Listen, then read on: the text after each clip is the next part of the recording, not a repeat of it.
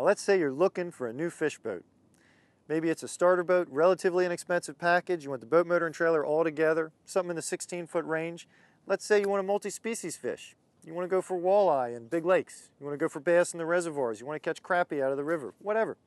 One boat you're probably going to be checking out is the Lowe Stryker. And I see we've got a lower foredeck, so we have a little more protection from the water up here. You're not quite as high as on, say, a bass boat. I believe, if I noticed earlier, no matter where you sit on this boat, you can reach a live well, right? Absolutely. You have a live well located right here in the rear deck, and then in front of the driver console right there is another live well.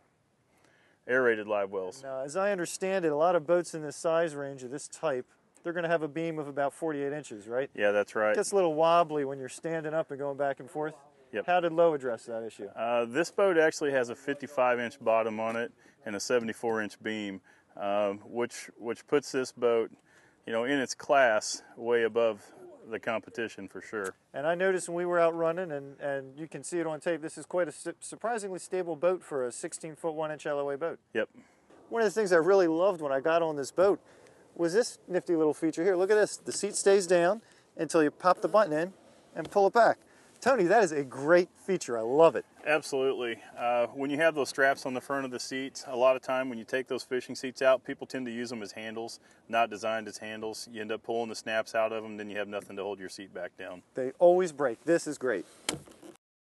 One of the nice little details I spotted on this boat is when you pull open the anchor locker, they not only drilled a hole so the water can drain out of there when you put away your wet anchor and line, they also lined it with a piece of rubber, a little grommet, so that you won't cut your hand on the rough, jagged edges if you reach down there and happen to run your hand across it. Now, Lowe uses this gunnel as the handhold, and they've shaped it nicely. I can wrap my fingers in here and really grab and get a grip.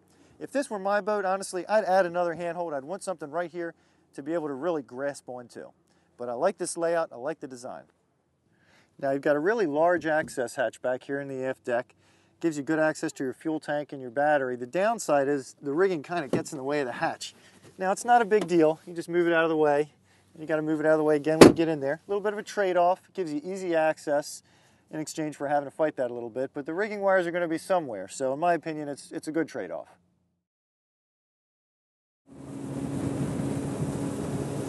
So this is really just kind of a back-to-basics style bass boat or fishing boat. And I don't know, smooth ride, good handling, good speed.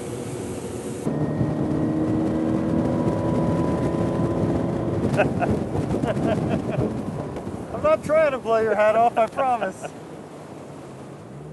Now, we tested the Stryker with a 50 horse Merc, the maximum horsepower available on the back of the boat.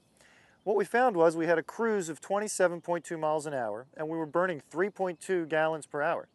Now that's pretty darn good. That shakes out to about 8.5 miles to the gallon.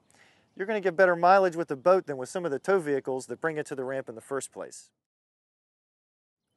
Now the Lowe Stryker package, look, it's not a big water boat. It's not the fastest boat in the world. But look at the package you're getting, a trailer, a 20 horse Merc, and the boat for $8 grand. I mean, come on. Your monthly payments are going to be lower than your electric bill. So this boat allows you to get in the game for a very low cost.